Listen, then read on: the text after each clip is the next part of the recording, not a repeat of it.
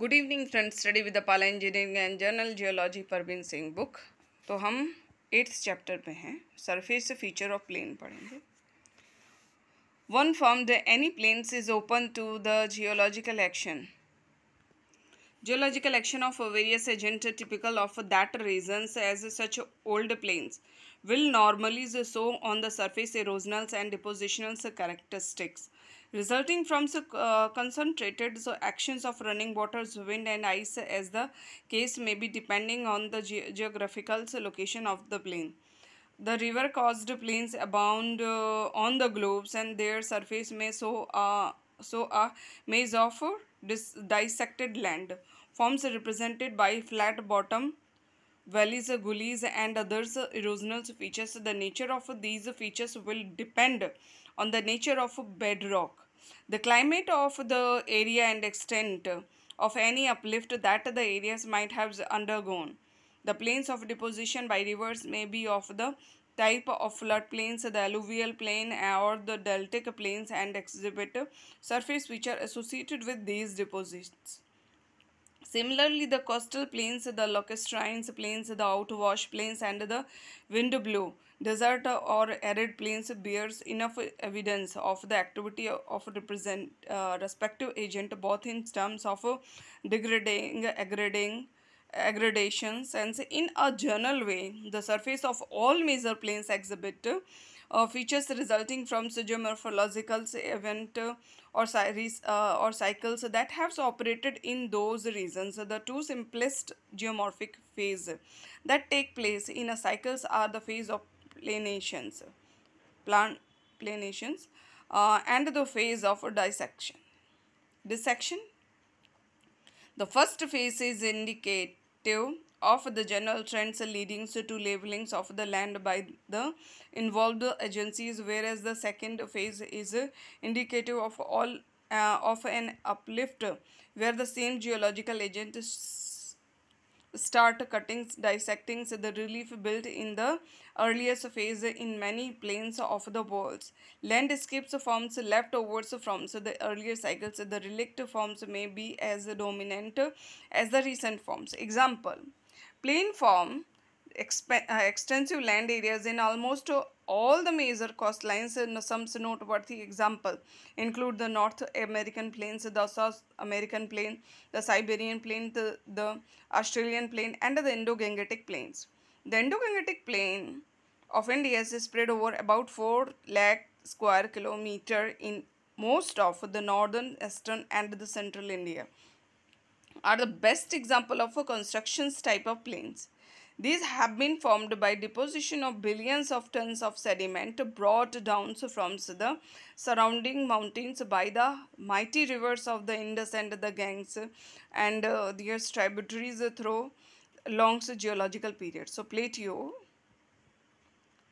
a plateau is simply defined as an elevated tract of levels land that generally drop off abruptly on one or more sides to lower levels land. The plateaus may be extensive in dimensions, often as large as plains, or they may be quite small. So very often the small plateaus are called the mesa, the buttes, the tables land, or simply as the tables and arbitrary limit of elevations where a plains differs from the plateaus is often put at 330 meter.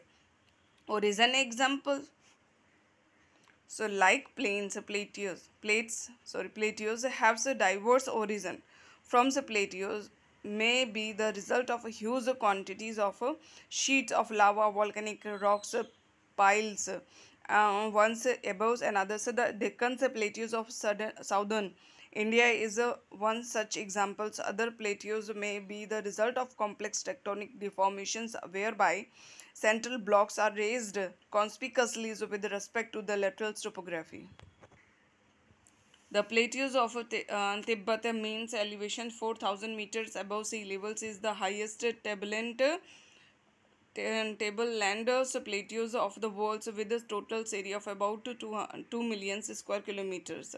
Amongst others well-known plateaus may be mentioned the Colorado plateaus areas 5 lakh kilometers squares, the Iranian plateaus areas 25 lakh kilometers square, the Mexican plateau areas 3 lakh 50,000 kilometers squares, the Pamir's plateaus 1 lakh kilometers squares, and the Deccan plateau 4 lakh kilometers square, or Peninsula India.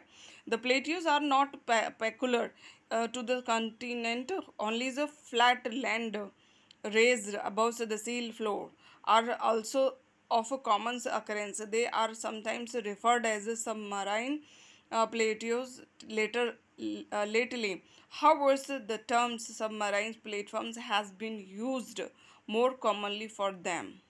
So in figure, simple plateau.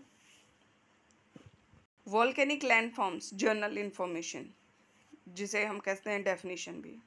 Naturally occurring fissures, condites, or vent through which hot materials comes out regularly or intermittently are termed as volcanoes. A volcano is further described as active if it is pouring out the materials presently or has done so in the very recent past, and dormant from which no materials is thrown out at present, but where there is evidence of eruptions having taken place in the past, and where there is every likelihood of its becoming active again. A third type of volcanoes are called extinct, which have been known to have remained totally inactive for considerable length of times in the geological scales. Most volcanoes becomes extinct and totally inactive with the passage of time after having poured out varied quantities of matters from below the earth. Volcanism or volcanic activity is a broad term which includes both the intrusion of the magma within the earth crust and also its extrusive over the surface through the volcanoes. Thank you. लेकिन आपसे एक last में बात करना चाहूँगी कि आप लोग जितना हो सके कोशिश करिए इंग्लिश में ही करिए, क्योंकि सारे कंपटीशन आपके हाई लेवल के जिसका मैंने दिया हुआ है कि यूपीएससी में है और भी अदर कम्पिटिटिव एग्ज़ाम हैं, तो उनमें इंग्लिश लैंग्वेज ही चलती है. आप साइंस बैकग्राउंड के हैं तो आप अगर आप हिंदी की तरफ भागेंगे ना, आप हिंदी के लायक रहेंगे ना इंग्लिश के लायक रहेंगे. इसलिए आपको दिक्कत होगी, लेकिन आप जितना हो सके इंग्लिश में ही करिए. नहीं समझ में आ रहा लेकिन बार बार करिए कोशिश, रीड करिए खुद से भी और बुक ज़रूर पढ़िए. Thank you.